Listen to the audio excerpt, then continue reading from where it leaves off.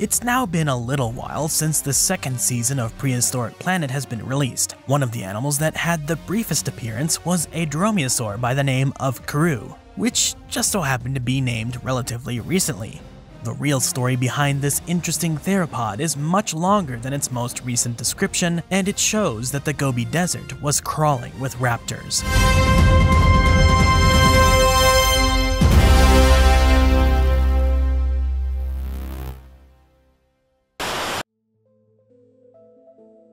The dromaeosaurian theropod dinosaurs would have been affectionately called raptors by paleo enthusiasts thanks most likely to Jurassic Park, and in stark opposition to ornithologists and birders everywhere, are generally rare throughout the fossil record.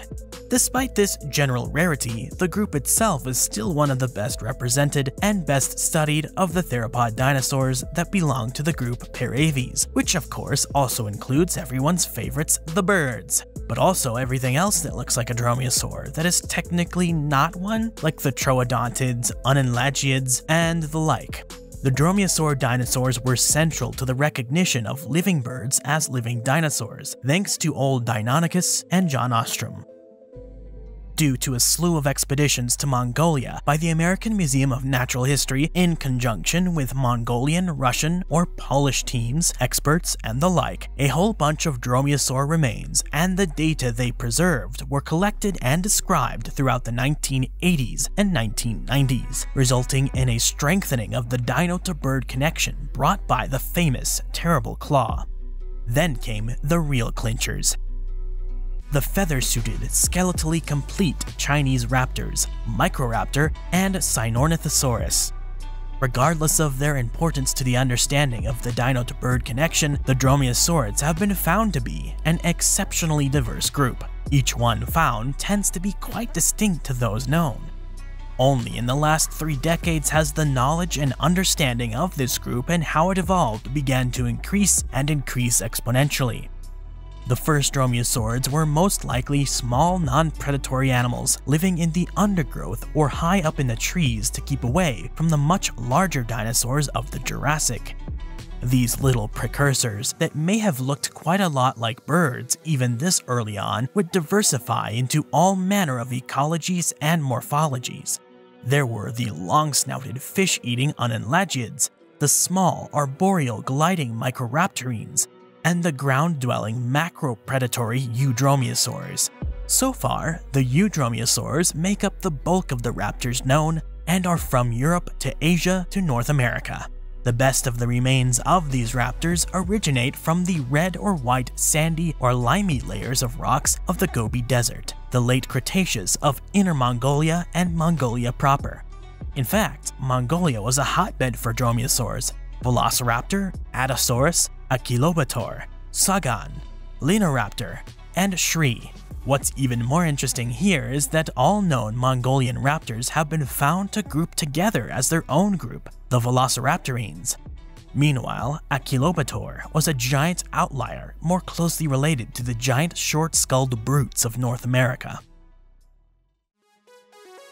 In 2021, James Napoli, Alexander Rubenstahl, Bjart Anjan Buehler, Alan Turner, and Mark Norell published a study in the journal American Museum Novitates on the remains of yet another dromaeosaur from Mongolia, this time from the Kulsan locality, which was also the final resting place of the 2021 published Shri Devai. This dromaeosaur specimen was first uncovered in the Kulsan area of the Gobi Desert by a joint American-Mongolian expedition on July 5, 1991, by a team of many paleontologists, including the world-renowned Mark Norell. Norell and colleagues James Clark and Altangerel Perel reported on this specimen as a distinct new dromaeosaurid at a Toronto conference of the Society of Vertebrate Paleontology a year later. A few years after that, the same team published a paper on another quite distinct dromaeosaurid, Akilobator. In this publication, the team provided a bibliographic entry titled Morphology: Dromaeosaurian Dinosaur, Iracoraptor, from the Upper Cretaceous of Mongolia. As it would happen, this is almost definitely a direct error, as no such paper existed nor exists to this day, and is definitely a reference to the 1992 abstract that Norrell, Pearl, and Clark presented at that Toronto conference. This makes the name Velociraptor a nomen nudum, a naked name, which is something that looks exactly like a scientific name of an organism and may have originally been intended to be one, but has not been published with an adequate description. A nomen nudum for the specimen designated IGM 10981, the specimen found at Kulsan in 91. The 2021 team presumes that the made-up name Velociraptor was meant to mean kumis thief, with kumis being a mare or donkey milk product made in Central Asia. It can also go by Arag or Arak. Not relevant, but I think it's funny someone wanted to call a dinosaur milk thief. Oh yeah, kumis is fermented milk and is alcoholic. Sounds particularly interesting. Imagine a White Russian, but with kumis. Yeah, well, the dude abides. This specimen has a little more academic history to it before it was given a full proper description and name in 2021. For example, a chunk of bone from the specimen was described back in 2006 along with the very velociraptor-like sagan. An incredibly special specimen of velociraptor-grade dromaeosaurid was uncovered from an area called the Zos Wash, which is near the Ukha Tulgod area of the Gobi back in 1998. This specimen is special because it's the arm that preserves what is scientifically referred to as ulnar papillae, but what we can call quill knobs.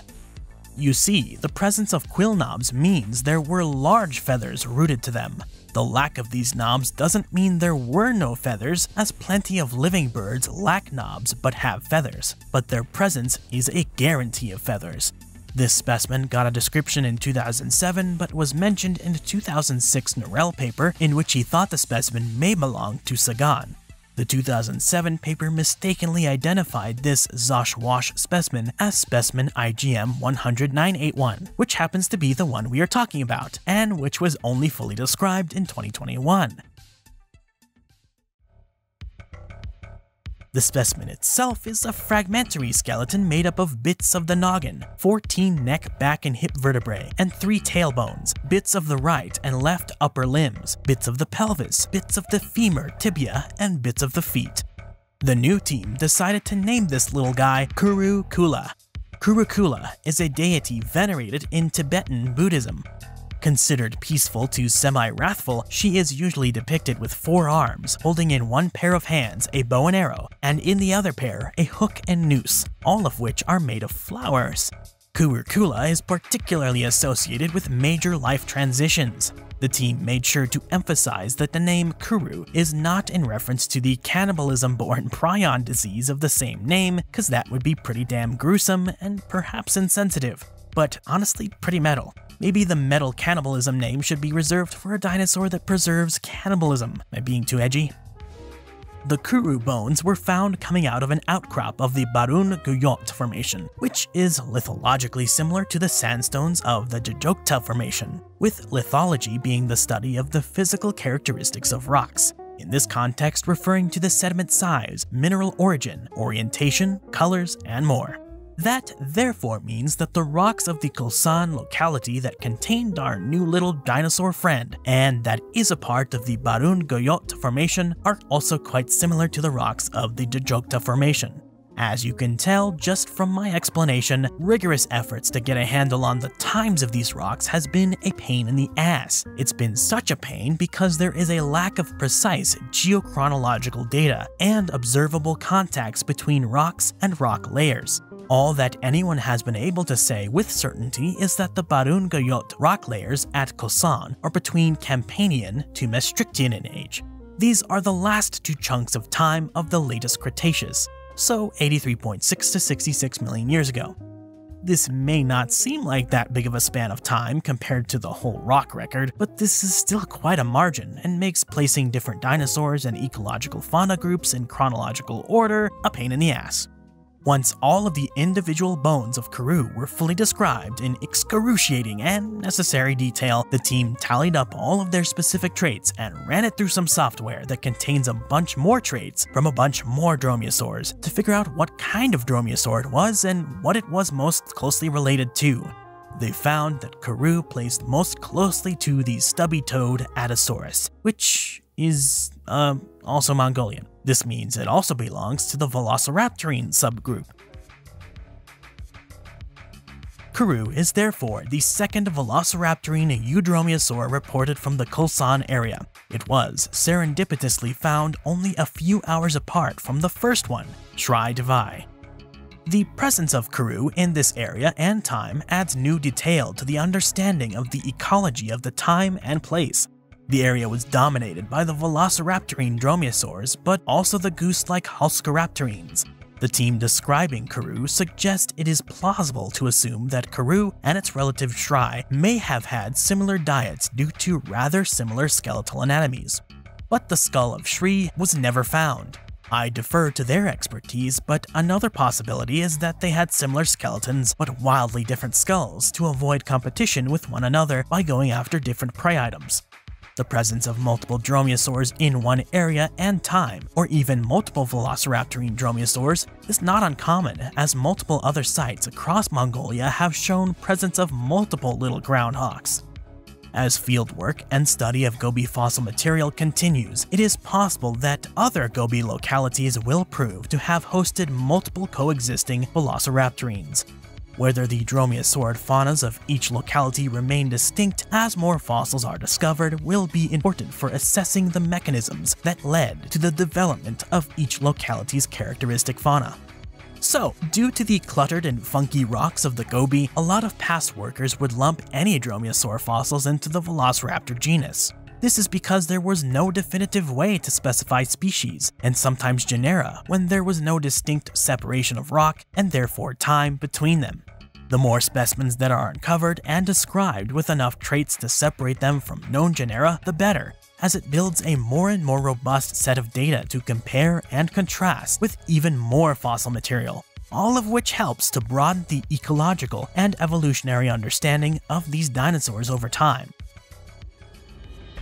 The recognition of Shrai and Kuru as distinct critters also helps to prove that multiple different animals that are closely related and that have similar body plans can and did coexist in the past just as they do today.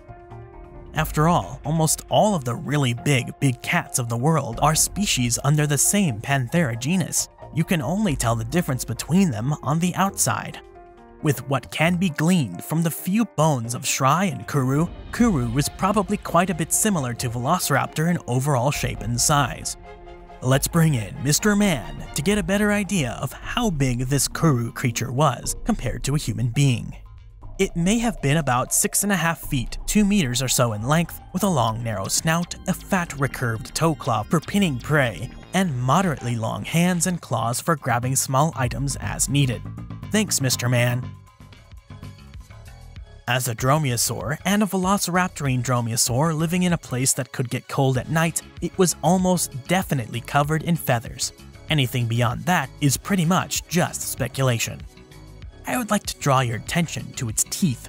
The spat of teeth at the very tip of the jaw were quite tall and only bent backwards near the tip, while the teeth near the back of the jaw were shorter and wider. What this means for what the thing was eating is unknown. Kuru makes its first appearance in any form of media in 2023's Prehistoric Planet 2. It appears in the Badlands episode in which it steals eggs from distracted Corythoraptors at night once temperatures decrease. As this is a night scene, the Kuru design cannot be fully observed. From what can be seen in the moonlight, the Kuru reuses the model used for the Velociraptors in name only of both seasons, which, as far as the only known specimen can say, is as good as it can get. Colors are entirely speculative, unknown, and not particularly visible, though I think she looks a bit grayer than anything else. She steals some eggs to bring back for her chicks, giving a nice callback to Jurassic Park 3 and Whitetip's journey of Dinosaur Planet.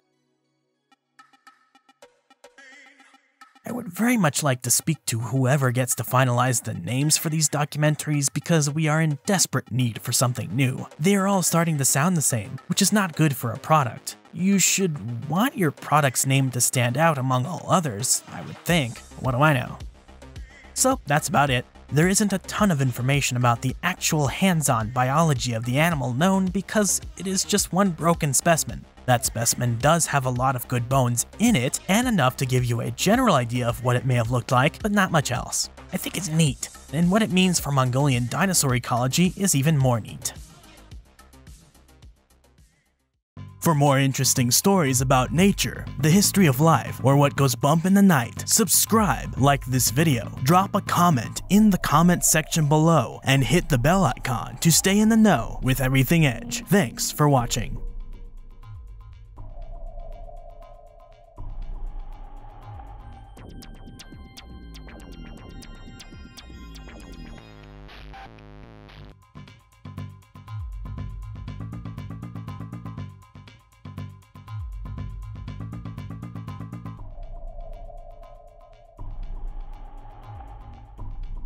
Mm-hmm.